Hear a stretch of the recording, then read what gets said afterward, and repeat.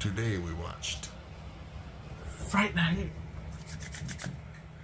And what are your thoughts about Fright Night, Miley? It was very interesting. Yeah. They were. It was. I liked it. I liked it. Liked it. I liked it. I liked it. Did you love it? Yes. Okay. Like, it's hard to explain. Okay. What was your takeaway?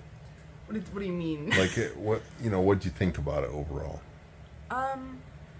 Some of the moments that might have stuck with you. And... It was very interesting. I already said that.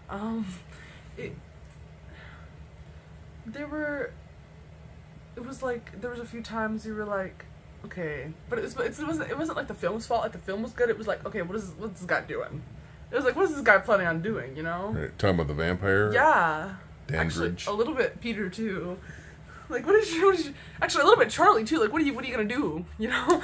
Right. Like, they were it was almost like they were kind of forced into it, though, Charlie and Peter. Yes, they were.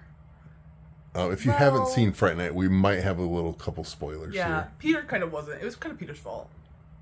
Not Peter, Charlie. Yeah. I said Vincent. It was kind of Charlie's fault that they were all in this mess in the first place. Because... Like, he said, I didn't want to kill you. Right, but he kind of was spying on him. He told the police about him. I'm not on the vampire side here, but I'm saying that it all could have been prevented. But if you saw that yourself, what would you do? Probably call the police, but... And then the police would be like, oh, really? There's a vampire next door? No, I'd tell my mommy first, and then she would believe me, and then I'd go to the police. So you tell your mom. Yeah. She believes you. Oh. So your mom just believes you that there's a vampire next door? Yeah, and then we never deal with him again. Then we don't die. Right. Simple. Do you think I would believe you? I think that you would pretend to believe me. I would try to believe you. He'd pretend. He'd be like, yeah. I would Peter Vincent it up a little bit. He'd be like, yep, I believe in vampires. Well, I know, like, in a movie like this, every character is really good. Yeah. But do you have a favorite? Evil Eddie. Evil Ed. I love Evil Ed. You're so cool, Brewster. He's so fucking great. Did you like him even after he turned? He was funnier. I was still rooting for him. I was like, what am I doing? Why am I rooting for the bad guy? What am I going on? What'd you think of Peter Vincent? Roddy McDowell? He was awesome. He's very funny. Yeah. He was exactly like where the horror host is like, I'm not scared, but at the same time he's like, I'm not scared of anything. Yes, I am. Right. I ain't leaving my house. Right. You already tricked me once. Fool me once, shame on you. Fool me twice, well, you did, but that's alright. In his house, he had all those cool homage to the monsters and all the other vampires. Really cool. Pretty cool set decorating. Yeah, for sure. They made it feel like he was really a horror host. Yeah. Also, it's kind of a thing where there were horror hosts in the 70s and 80s because they were on local channels, and so that's kind of an homage to a really cool time. Yeah. And way before the 70s and 80s, but that's what I remember. We had local horror hosts in Michigan. Yeah. Like the Ghoul and Son of Ghoul and people like that. And you liked Amy? I did like Amy, although she did frustrate me many times. There's a few times where I would go, Amy! Right. Like, when she absolutely wouldn't believe him in any way, shape, or form, no matter what he said, and she, wouldn't deal with it. She was like, absolutely not. But could you see at all, what her point... I could see, when he was, ignoring her a little bit, but he was, the first time when he was, looking out the window, he was obviously focused on something. Something's happening. Something's happening, you gotta be a little concerned, especially if you've been dating him for a year, you gotta know he's not a normal kid. Right. He's not gonna be normal about... Right. Normal things, I don't know. Right. And, so did you have a favorite scene? It's hard to say, but... Or a couple. I have one, favorite, moment. Okay. It's when they were, he, steals Amy and they're sitting outside the club, and then it's, they're riding away, and it's just so freaking funny. Because it's you're all and then it's oh, there's Ed. And he's in the back, and he's like... he's like... What is it? He's in your face, or whatever. Yeah. It was really funny, but my favorite scene is probably the last scene. It's a good ending. The final scene. Not, the final scene, but, the whole build-up. The whole, after he goes to Peter Vincent's house was, my favorite. I couldn't narrow it down after. Did you think that Peter wasn't going to show up? I was a little nervous. Did you think that he might not show up? I was, for a second. Yeah, I was Charlie has to do this by himself. I almost said that. I was like, oh my god, they're gonna make him do this by himself. I'm like, he's gonna die. And then he has the little heroic. Yeah. He finds it within himself to. When he was like, oh, he's awake during the daytime. Billy's human. I was like, oh no, he's not human, is he? He's not gonna be human. What'd you think of the relationship between Billy and Dandridge?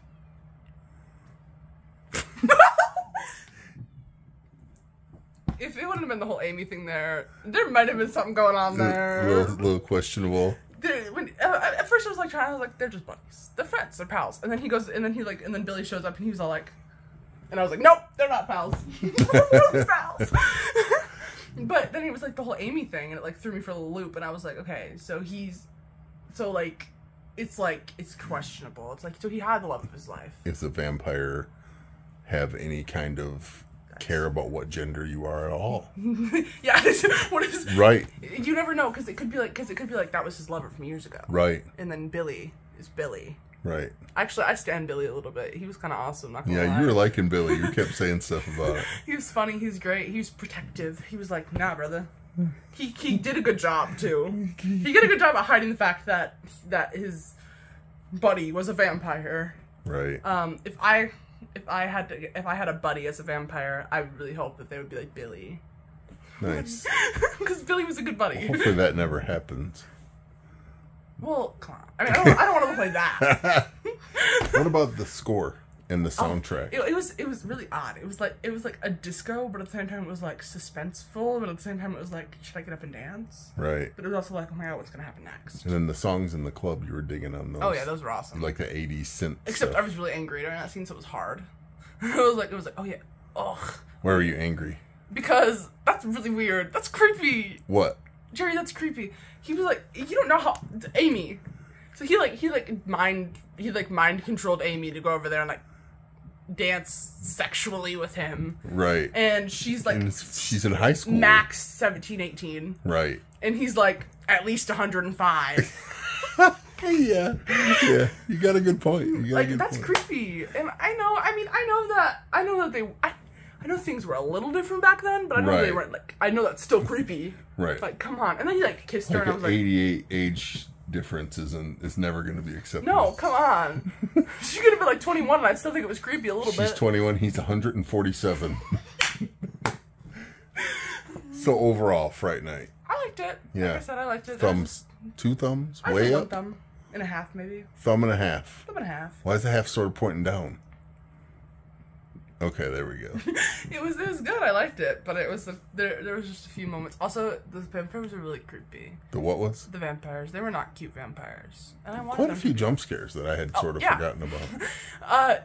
They were supposed to be cute vampires. Like, oh my god, that vampire is cute. Wait, so no, no, they weren't supposed to be cute vampires. No.